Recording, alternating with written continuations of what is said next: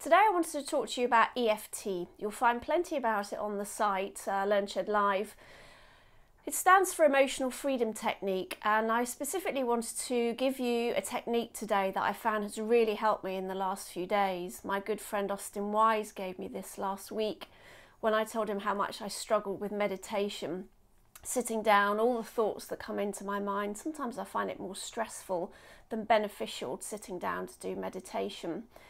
So we've run a live workshop on EFT some time ago, which you'll find on the site. But this is just a quick technique that I wanted to give to you because it's helped me so much. It's really easy. You can pretty much do it anywhere. You could even do it on the train. I'm sure people wouldn't particularly notice. But ideally, do it twice a day. It won't take you more than a few minutes each time. What I've also found is I've done it at periods when I've felt quite stressful, or I feel some fear or anxiety coming up, and I just literally do it there on the spot. Stands for Emotional Freedom Technique. It has its origins based in acupuncture. So we have meridian channels that run through our body, and this actually, by tapping at different points through the meridian channels, it inputs kinetic energy, and it actually helps particularly with emotional problems and when you're feeling, as I mentioned, stressed or fearful, whatever you might be feeling.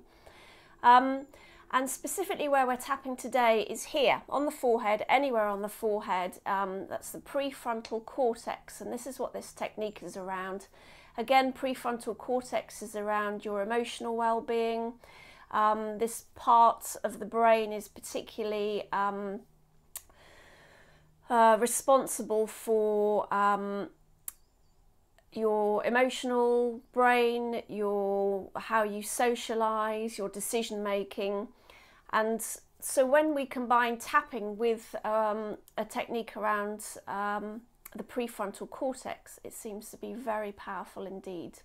So I'm going to run you through the words. I'm going to do it for you once, and ideally repeat it 5 times. You can repeat it more if you're feeling particularly stressed, and do it twice a day.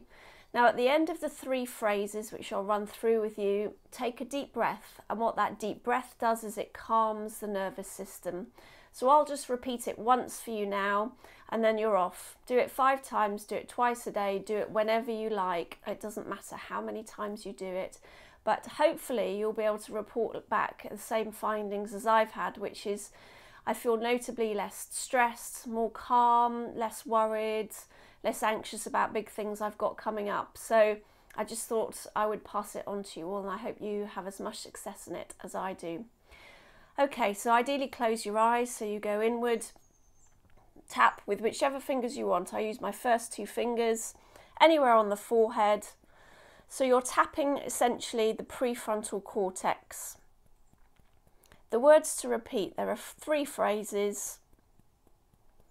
Even though my prefrontal cortex is underdeveloped, because I've experienced stress and fear, I give myself permission to develop my prefrontal cortex. Then you take a breath. Even though my prefrontal cortex is underdeveloped, because I've experienced stress and fear, I give myself permission to develop my prefrontal cortex. Deep breath. And then you continue for, as I said, at least 5 goes. So good luck, report back, let me know how you get on. Thanks, and thanks to Austin. Bye.